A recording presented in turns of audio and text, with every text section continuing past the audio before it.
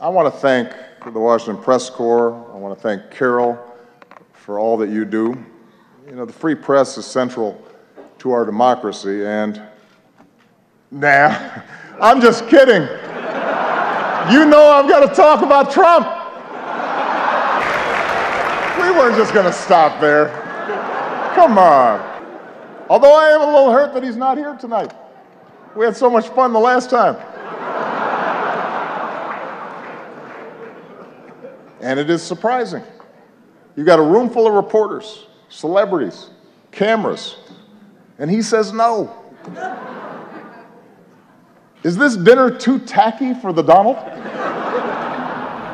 What could he possibly be doing instead? Is he at home eating a Trump steak? Tweeting out insults to Angela Merkel?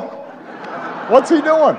The Republican establishment is incredulous that he's their most likely nominee. Incredulous, shocking. They say Donald lacks the foreign policy experience to be president. But in fairness, he has spent years meeting with leaders from around the world. Miss Sweden, Miss Argentina, Miss Azerbaijan. And there's one area where Donald's experience could be invaluable, and that's closing Guantanamo. Because Trump knows a thing or two about running waterfront properties into the ground. All right, that's probably enough. I mean, I've got more material. No. I don't want to spend too much time on the Donald. Following your lead, I want to show some restraint.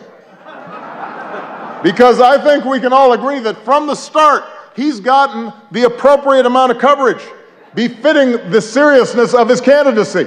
I hope you all are proud of yourselves. The guy wanted to give his hotel business a boost, and now we're praying that Cleveland makes it through July.